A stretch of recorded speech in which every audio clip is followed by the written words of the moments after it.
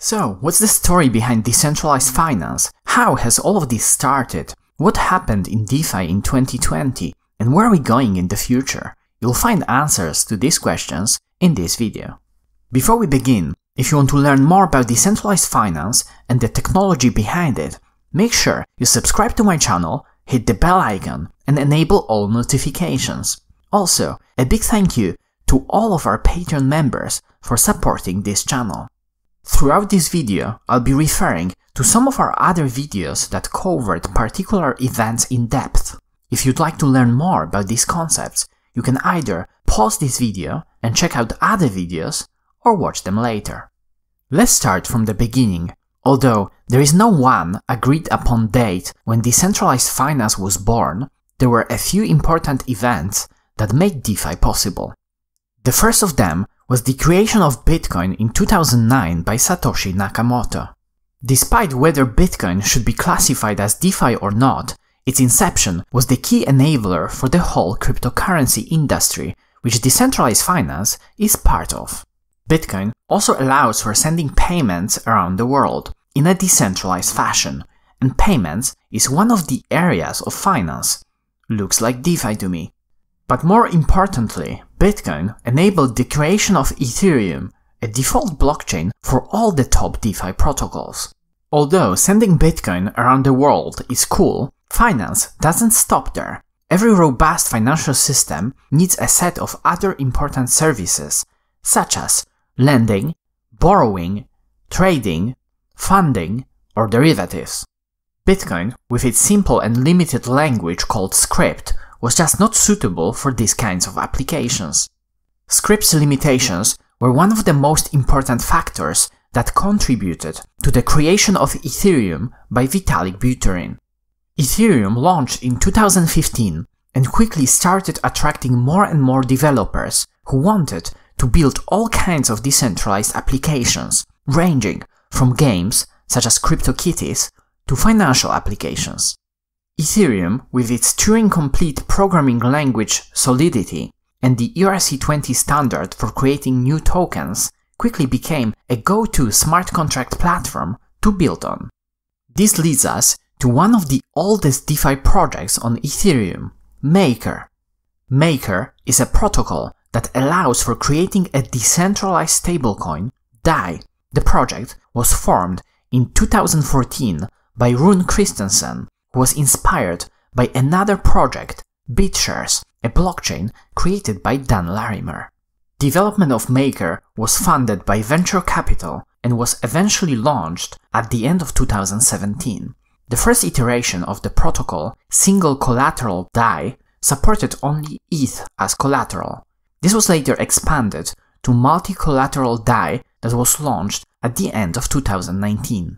Maker remains one of the most important projects in DeFi and is clearly one of the early pioneers of the whole decentralized finance space. Another project worth mentioning that was really popular in 2017 was EtherDelta. EtherDelta was one of the first decentralized exchanges built on Ethereum that allowed for a permissionless exchange of ERC-20 tokens. The exchange was based on an order book. As we know, building order book exchanges on layer 1 is hard and usually results in poor user experience. Despite that, EtherDelta was one of the most popular exchanges for trading different ERC-20 tokens, especially during the ICO era. Unfortunately, the exchange was hacked at the end of 2017. The hacker gained access to EtherDelta frontend and proxied the traffic to a phishing site, scamming the users for around $800,000. On top of this, the founder of EtherDelta was charged by the SEC for running an unregulated security exchange in 2018, which was pretty much a nail in the coffin. Also, during 2017, one of the first big use cases for Ethereum, ICOs, became prevalent. New projects, instead of raising money using traditional methods, started offering their own tokens in exchange for ETH. Although the idea of decentralized fundraising was not bad in theory, it resulted in multiple overhyped projects raising way too much money without anything to show besides a few pages of a white paper. In the plethora of ICOs, there were also a lot of projects that we would today classify as DeFi.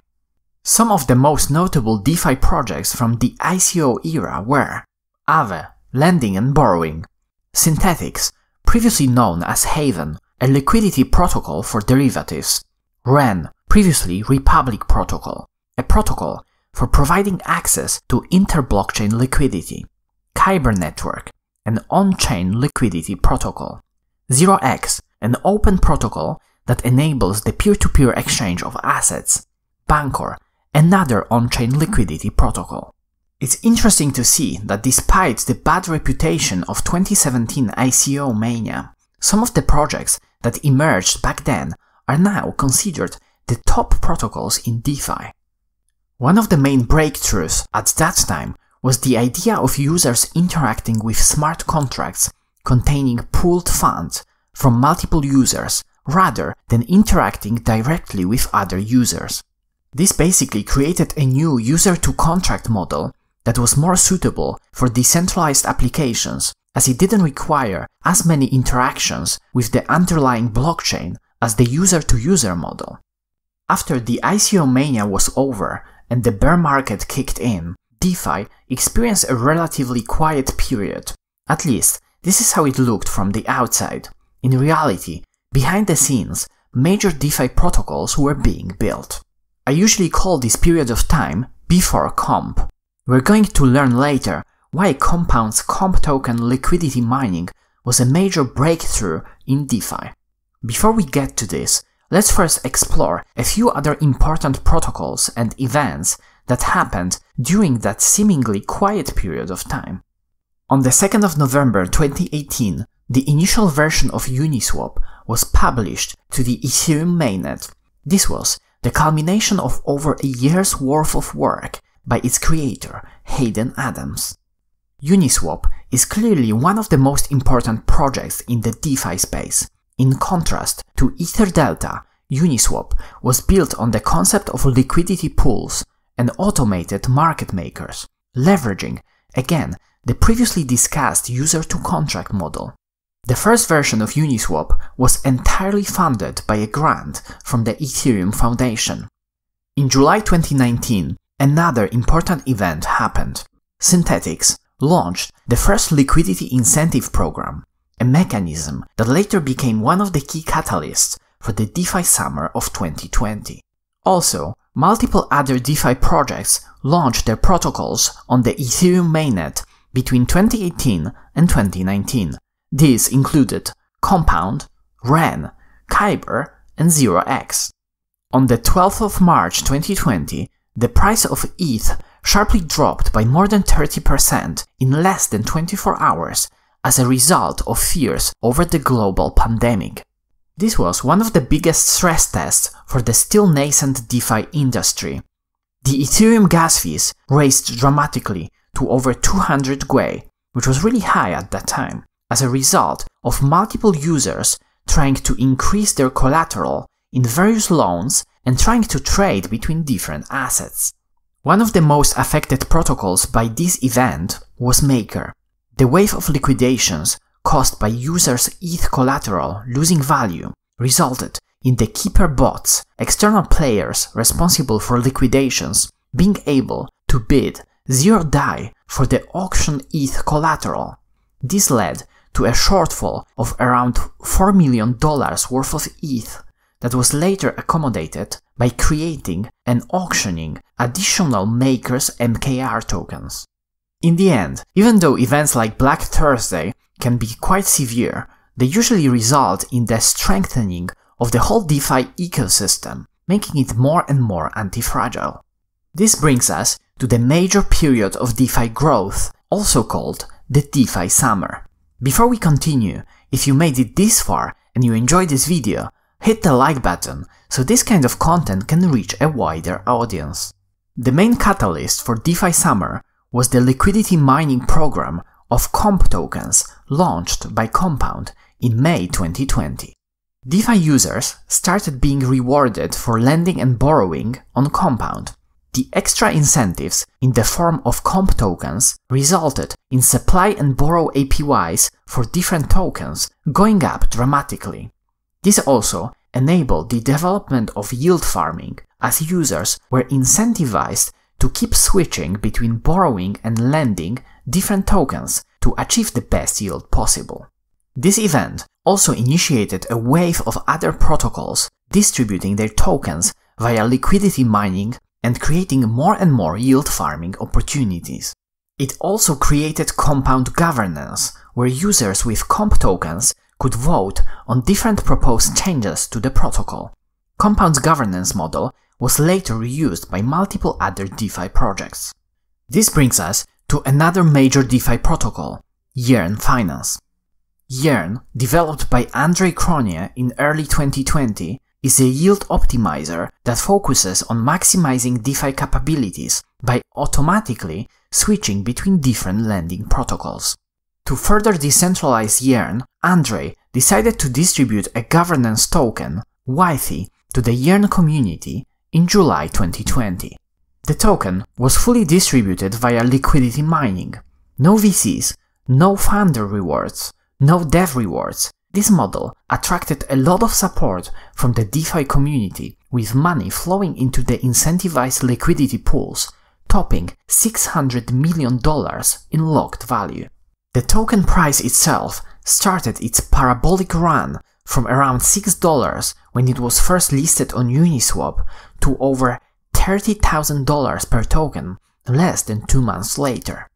Like with pretty much all groundbreaking projects in DeFi, Yearn's success was quickly followed by multiple other teams launching similar projects with a few minor alterations.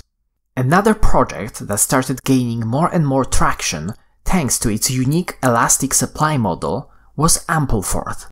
This model was very quickly borrowed and reiterated on by another DeFi protocol, YAM. YAM, after only 10 days of development, was launched on the 11th of August 2020.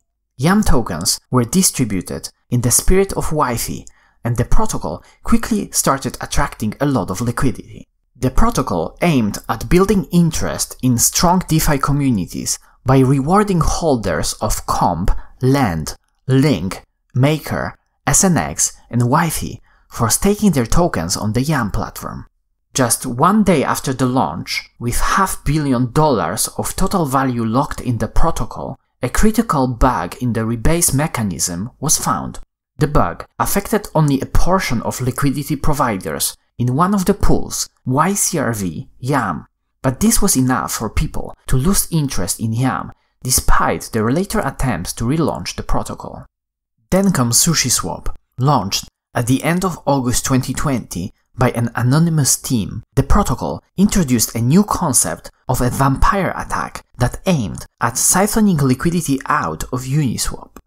By incentivizing liquidity providers of Uniswap with Sushi tokens, SushiSwap was able to attract as much as $1 billion worth of liquidity. After some drama with the main SushiSwap developer Chef Nomi selling his entire stake of Sushi tokens, the protocol was eventually able to migrate a lot of Uniswap's liquidity onto their new platform. During the DeFi summer, there were a lot of other projects of varying quality being launched. Most of them were just iterations of existing open source projects trying to benefit from the over-exuberance in a completely new industry. Following YAM and Sushi, there was a bunch of other projects named after different kinds of foods being launched.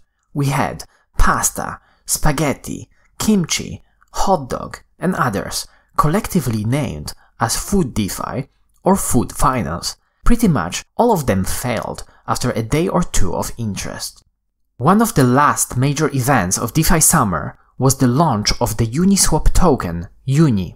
All the previous users and liquidity providers of Uniswap were rewarded with a retrospective airdrop worth well over $1,000. On top of that, Uniswap started its liquidity mining program across 4 different liquidity pools and attracted more than $2 billion in liquidity, most of which was taken back from SushiSwap. During DeFi summer, all of the key DeFi metrics improved dramatically. Uniswap's monthly volume went from $169 million in April 2020 to over $15 billion in September 2020, a massive increase of almost 100x. Total value locked in DeFi went from $800 million in April to $10 billion in September, an over 10x increase. The amount of Bitcoin moved to Ethereum went from 20,000 in April to almost 60,000 in September, a 3x increase. DeFi's parabolic ascent was of course not sustainable long term. The market sentiment quickly changed at the beginning of September 2020. Major DeFi tokens started sharply losing their value. The yields from liquidity mining that are derived from the value of the distributed tokens also became lower and lower. The DeFi winter has come. The negative sentiment lasted throughout September and October, despite the DeFi ecosystem still being very active, with developers continuing to build new DeFi protocols. The DeFi market finally found its bottom in early November, with some of the top DeFi protocols trading 70 to 90% lower than their all-time highs just a couple of months earlier. After a quick rebound of more than 50%, the DeFi market started trending up again.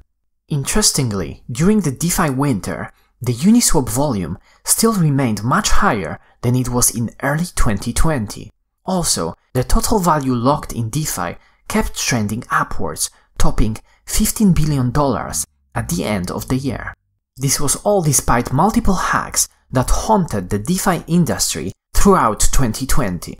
BZX, Harvest, Acropolis, Pickle, Cover, to name just a few. At the end of 2020, with Bitcoin breaking its previous 2017 all-time high, it looks like DeFi is preparing for another parabolic run. Looking further into 2021 and beyond, the future of DeFi is bright. DeFi developers keep building new innovative projects. Much needed scaling is also coming in the form of Ethereum 2.0, Layer 2 solutions, and even other blockchains. This will allow for a new set of users to start participating in DeFi. It will also help with discovering new use cases that were previously just not possible due to high network fees. Bringing new, more traditional assets into DeFi by either tokenizing them or creating their synthetic versions will also open up completely new opportunities. Competition between DeFi on Layer 2, DeFi on Ethereum 2.0, DeFi on Bitcoin, and DeFi on other chains will also play a big role. Interoperability protocols and cross-chain liquidity may become really important. Other areas such as credit delegation and under-collateralized or non-collateralized loans are also being explored. This will all become clear in 2021 and beyond. So, what is your favorite part in the history of decentralized finance? Where do you think this space is going in 2021? Comment down below. And as always, if you enjoyed this video, smash the like button, subscribe to my channel, and check out Cinematics on Patreon to join our DeFi community. Thanks for watching.